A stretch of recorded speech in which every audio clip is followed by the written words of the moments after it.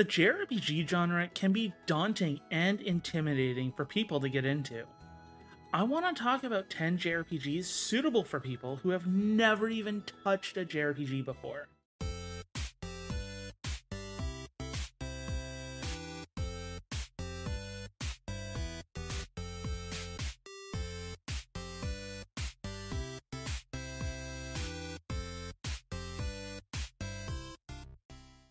JRPG, Japanese role-playing games, a genre that often has complex stories, deep characters, complicated gameplay mechanics, and level-up systems that can confuse even the most experienced gamer.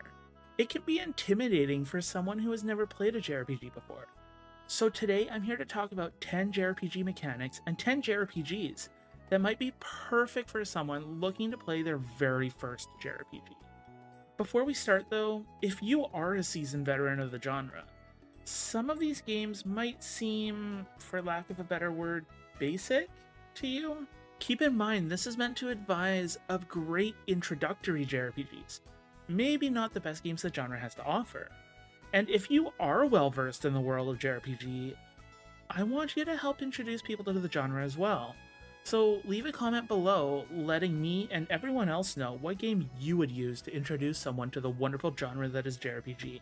As for the list itself, it's not in any specific order, and I will be considering simplicity of story, difficulty of the game, and ease of gameplay mechanics when deciding what should make the list.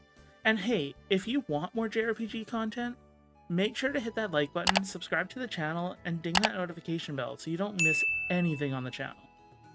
Alright, it's time to get into the meat and potatoes of today's video. Let's talk about 10 JRPGs that would be great as an introduction to the genre. Super Mario RPG, released for the Nintendo Switch in 2023, also released for the Super Nintendo in 1996. But for today's video, I'm going to be talking about the Switch remake. Usually when somebody thinks of video games as a whole, Mario is one of the first things that comes to mind. But what makes Super Mario RPG a great intro JRPG for people who haven't touched the genre before? Well, first of all, it's easy, like incredibly easy, and even if you still have difficulty with it, which wouldn't be uncommon for somebody who isn't used to the type of gameplay, there is an easier difficulty that increases holdable items to make it easier to stay alive, and the combat in general is a bit easier.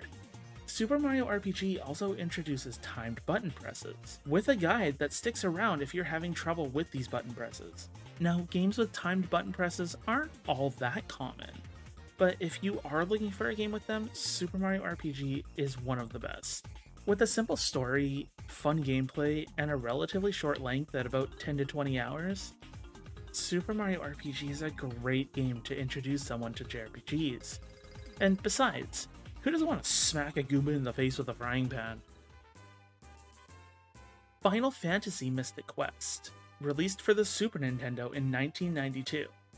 Now keep in mind, this is the turn-based RPG for the Super Nintendo, not the European port of Final Fantasy Adventure for the original Game Boy that got renamed Mystic Quest. Now, I know people are going to go ahead and say Mystic Quest is a terrible game because it's too basic, but in the end, isn't that what you want for somebody who's starting out with JRPGs? Final Fantasy Mystic Quest is basically one giant tutorial for RPGs. It teaches everything a player unfamiliar with the genre would need to know. First of all, the story is super simple. There's that big baddie, you need to destroy said baddie, visit crystals, so on and so forth. Most RPGs do follow a kind of story structure like this, so it's a great way to introduce it without any substantial twists and turns. In addition, the concept of grinding is taught incredibly well. You have certain areas of the world map that are just battle arenas. Battle after battle, and they're there to teach you what leveling up does. With breaks in between each fight, it basically says, hey, if I fight these enemies over and over, I get stronger, and if I get stronger, I will have an easier time going through dungeons fighting bosses. And I'm sure we can all agree that this is a staple of most RPGs. With different types of weapons, you learn about weaknesses, and enemies visibly show when they're nearing death. Honestly, this is the perfect game to teach all kinds of mechanics to someone who might be unfamiliar with them. It might seem basic and bland to an experienced player, but for someone that really hasn't played a JRPG, it fits just right. Wild Arms, released for the original PlayStation in 1996. Wild Arms is a pretty well-known franchise, one of the few JRPGs that has a Western theme with cowboys, expansive deserts, wonderful music. It's a beautiful and fun game. But why would I suggest Wild Arms for a first RPG? Well, sure, the gameplay is simple, and the exploration is plentiful, but the real reason is the introduction of puzzles. The Wild Arms series is particularly known for having all kinds of different puzzles, from moving blocks to pressing buttons in the right order, or there is the unique aspect of Wild Arms and using your individual tools. You might have to use bombs to blow up walls, or use your little flying rat handpan to press a distant switch, or maybe you use a fire rod to light lanterns to open a door.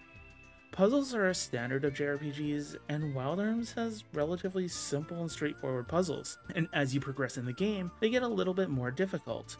Sure, puzzles aren't incredibly common these days, but they are still a core aspect of the JRPG experience. Trials of Mana, released for the PlayStation 4, Switch, and PC in 2020, is a remake of the 1995 release of the same name, also known as Seiken Densetsu 3. I feel Trials of Mana is the best game to introduce an action JRPG to someone. Trials of Mana offers several difficulty modes to suit a skill level for someone who may or may not be used to action games already. Trials of Mana has pretty basic controls for an action RPG, making for a very good introduction to the genre. You have a weak attack, a strong attack, 2 special attack buttons, a menu button, and honestly that's about it. Very basic, but easy to understand, along with 6 different characters that all have slightly different playstyles. The game isn't terribly long, and it's meant to be played 3 separate times to see all 3 storylines, so the commitment isn't terrible either. Always a good sign for someone new to the genre. Not to mention Trials of Mana is an amazing game that anyone who enjoys action RPGs really needs to play. The original is great as well, but I feel the remake is much more accessible in the current day and age. Atelier Ryza, released for the PlayStation 4, Switch, and PC in 2019. The Atelier series is known for its focus on item creation as a core mechanic of the game. Most of the Atelier games have a very strict time limit, not making it accessible for even seasoned veterans of the genre. A time limit in general causes stress and gives that feeling that you're always going to miss something. All 3 of the Ryza games do not have this time limit, which lets you experiment with the item creation system as you don't have to make every choice matter. You can take your sweet time, and if it gets too much and you find out that item creation just isn't for you, you can just use the auto mode, totally bypassing dealing with item creation yourself. Now, I wouldn't suggest this myself, but item creation can be overwhelming, especially later on in the games. The game in general isn't the most difficult in itself, but it does have difficulty settings in case grasping the concept of battles is just frustrating for you. Though that being said, if combat isn't for you, you can really just avoid battles all you want and explore. Atelier Ryza honestly has something for everyone. Persona 5 Royal, released in 2020 for the PlayStation 4, and in 2022 for the Switch, PlayStation 5, Xbox, and PC.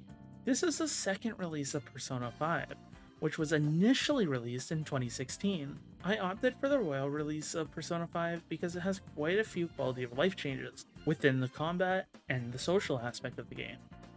Like the aforementioned Atelier series, Persona 5 Royal does have a time management aspect, but honestly, it's not that strict. It's a great way to ease into managing your time.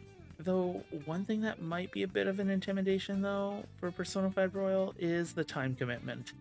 Depending on playstyle, it honestly isn't uncommon to spend over 100 hours by the time you finish the game. Time management aside, there is a reason why Persona 5 Royal is consistently at the top of people's best RPG of all time lists.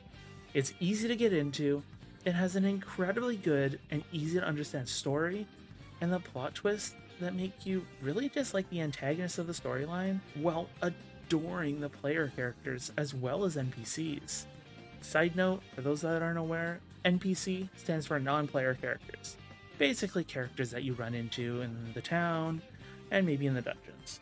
The game is nice and easy to get into, and if difficulty is a bit too high, there are several different difficulty options for you as well, making it an easy enjoyment for anyone interested in JRPGs.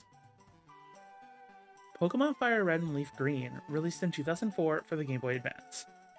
If you're looking to get into a JRPG monster collection game, Pokemon Fire Red and Leaf Green are probably your best options. Realistically, you could probably pick any Pokemon game and just jump into it with no issues. However, I personally feel Fire Red and Leaf Green are the best option to start with, as later games in the franchise introduced more and more game mechanics such as friendship levels, hidden values, more complicated Pokemon types, and so on. Fire Red and Leaf Green are technically part of the third generation, but they're still incredibly basic. Monster capture RPGs are a unique breed, and Pokemon is just simple. No trying to reason with them, no throwing food at them, just reduce HP and throw balls until Pokemon stays in said ball. Maybe throw a status effect on them for good measure. Pokemon is probably most people's first JRPG, and I know it probably started a lifelong addiction to the genre. It was one of my first JRPGs that I personally owned. But just curious, what is your favorite Pokemon? Let me know in the comments below. For me, mine is probably Caesar. Jeanne d'Arc, released for the PSP in 2007, also getting a port for the PS5 in July of 2024. Jeanne d'Arc is an absolutely amazing strategy RPG that also functions as a great entry into the subgenre of JRPG. Jeanne d'Arc is a spin on the 100 Years' War that took place between England and France, but with a JRPG twist in it, throwing in mystical armlets and demons into the mix. So this is great for anybody that loves history as well.